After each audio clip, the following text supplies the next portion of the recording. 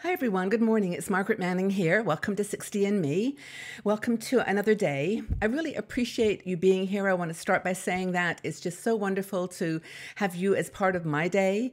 I got up really early this morning, as I've been doing lately, and it's quite a sunny summer day, so I went out early for a walk, and something happened that reminded me of a topic that I wanted to chat with you about. So I just wanted to share with you my morning escapade. But first, I came back and had a cup of tea, and I've got my lemon ginger. Now, lemon ginger is one of my favorites because it's so good for you. I've had a little bit of a summer cold. Oh, well, it's not really summer, but spring cold. And this ginger really, I think, helps. Ginger, turmeric, a bit of pepper. That's my drink. But this is just a Twinings lemon ginger, and I like it. So maybe you've got a drink, coffee, juice, whatever you love, and we can just start our morning together. Now, I do know that we have women in the other part of the world who are watching us at night. So welcome to you too. And you can just think about this advice for tomorrow. So what happened was, it was very simple. I went out and I don't normally take my full bag or anything. I just take a little handbag and popped on this top, which has, pockets in it so I could keep my hands warm if it got cold down by the lake. And I went out and had a really nice walk. There were lots of people out, actually. There were dogs and people just rambling around. And I got home and I reached in my little bag and I couldn't find my key. And I thought, oh my goodness. And I thought, I know I always put my key in my bag. Like I have a ritual. That's my place. And my heart just stopped, because here in Switzerland, like I'm sure in a lot of apartment buildings, if you lose your key, it's a big deal. You've got to get a new one and it costs money. And I was like, oh, don't do this. And again, I went through that conversation of like, Margaret, you've got to stop forgetting things. You've got to get better at focus. Anyway, so I sat down on the step and I was like, all right, where did I go? Did I shop anywhere? No. Anyway, I just put my hands in my pocket and ta-da, there were the keys. So it was like, okay, why did I put them in my pocket? I never put them in my pocket. I hardly ever wear something with pockets. But there they were. And then I came. So it was just that made me think about memory. And I wanted to chat with you about it because one of our bloggers, Noreen Kostelar, wrote an article and she has some really cool ideas for memory. And I thought I'll share it with you. And because I bet some of you have had that key moment or some other moment where you swear you put it where you thought you put it, but you just didn't. Anyway, there's lots of things you can do for your brain. We've been through some of these in the past. Like, for example, doing things that your brain doesn't expect. Your brain loves to be tricked. It's kind of it's a device that likes new things. So, for example, brushing your teeth with your left hand if you're right-handed, or vice versa.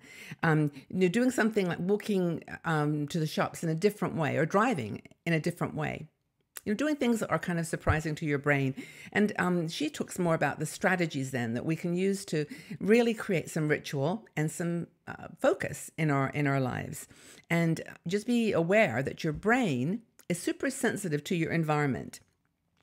And, excuse me, and the word new, it gets all excited. It loves new. It loves to learn new things. So give your brain a chance to discover new things, because that's where the memories come, the memory markers, the things that make our life so special. But the brain loves novelty and it loves different things. So give it a little entertainment now and again, and that will make you feel good too. Now, some of this stuff can be quite obvious and others can be subtle. And she talks about habits. Now, habits I have many habits that keep my life organized. And to be honest, I have found since I've gotten older, I've gotten better at it. When I go traveling now, honestly, touch wood, lots of wood, I have never really lost anything. I think I left a beret on a train once, but I've got some real good systems for putting things in the right place, remembering where they are, and consciously, I'm putting my keys in my whatever. And that's really worked for me when I travel. And when I come back, I always put things back in the right place. I could put my passport back where I got it from. I keep it in a safe place. I put my what if bag from my travels. What if I break my ankle? What if I lose my glasses? And I put those in the same place so that when I go back to travel the next time, they're there. I can keep an eye on them. So I think there's a lot of things that we can create patterns and rituals for. Another thing is locking your door. Now, I don't know about you, but I mean, obviously, when I go out, I always lock my door. And I'm sure that now, unless you live in a country in a countryside where there's no one for miles and you leave your door open, locking your door is pretty important. But I have found that I will sometimes, honestly, get into such a routine of getting out the door, having checked the train schedule, getting my phone together, make sure I've got my charger. I'll go out the door, I'll get down to the bottom of the lift, and I'll think, did I lock the door? Because I do it all the time. You do it so much a part of a ritual that you just like, and I will actually go back upstairs and check. And I don't think I've ever had a time where I didn't lock it, but I didn't remember at all. It was so much a part of my ritual. And I think that's what, Noreen says is a good habit to get into. Have a checklist in your mind. Now, she says there's strength in unity, and having people, having memory joggers is actually part of that unity mindset that you create. And, if you can do that as a regular practice with the important things, then okay, if you leave your glasses behind one day, or you forget, to bring your charger for your phone, it's not the end of the world. One thing that she does suggest, and I do it too, is I have a bowl where I put my not my keys, because I have another place for my keys. I always put my keys, in the door. But but I have a bowl that I put things that I don't always need with me on a trip.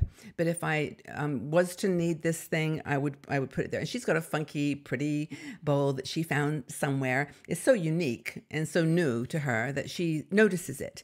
And put it in a place like where you always can pop your glasses, or something that you need, not every time or occasionally, and it becomes a habit. You do something. I think it's 7 times. It gets to be a habit. She was saying, this is actually looking at my notes here, she was saying that her grandfather, I think it was, or it was her dad, did something that was really, really cute, and he called it his hokey pokey. Now, if you are from the UK, and I know we've got lots of women from the UK, you know what the hokey pokey is. Well, it's a song. So it's a song that I think it started during the war. But it's like you put your right hand out, your right hand in, your left hand, or your right hand out, and you shake it all about. You do the hokey pokey and you turn around. That's what it's all about. Yay. And then you put your left hand in, your left hand out, and so on. And there's like all these steps. You touch your ear, you pat your chest. And he did the hokey pokey to remind himself, like when he put his right hand out, did you have your glasses on? Your left hand, did you have your glasses case? Put you touch your ear. Did you have your keys? I mean, he had his whole little ritual, which I think is really, really cute. And he said that when the grandkids would come over, or the kids would come over, he would like really ham it up. You put I've got my keys in my pocket. I've got my something in my whatever. And he had this great ritual, this hokey pokey, and I think that's cute. But it's whatever works for you. But have a ritual, have a habit that helps you to organize yourself. So it's your turn. Give it a try. Maybe you've got something that you do. Share with us. And what are the things that you are most likely to forget when you go out somewhere? And what do you do to remind yourself to take them with you? I mean, do you literally stand by the door and go, got my wallet, got my phone, got my keys, got my glasses? Do you do a checklist like that? Do you have a hokey pokey that you do? Do you have a physical list? Maybe you just carry a list. I'd really like to know what you do. What do you do to keep yourself organized and keep your memory sharp? Let's share some notes. It'll be fun.